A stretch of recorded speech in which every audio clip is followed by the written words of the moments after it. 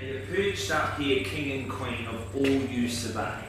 I don't care how big your family is, but it'll be large enough, thank you Lynn, to harbour the largest in families. We've got the loggia living out here. Cognizant of your opinions on value, team. 1.3 million on behalf of my sellers. At 1,300,000, you're going to huff and you're going to huff and you're not going to blow it. And now I've been waiting for a little 50,000 on the rise. Thank you, sir, 1,350. I'm here to work with you, not against you.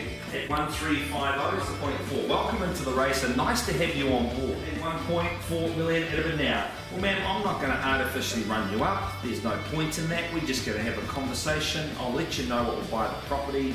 You can say yes or no. It's happened as per the conduct of auction. The ladies have made a number at acceptable level to our sellers. So as per clause 2.6 in the contract, the property has been withdrawn from the market and it is sold to the lovely ladies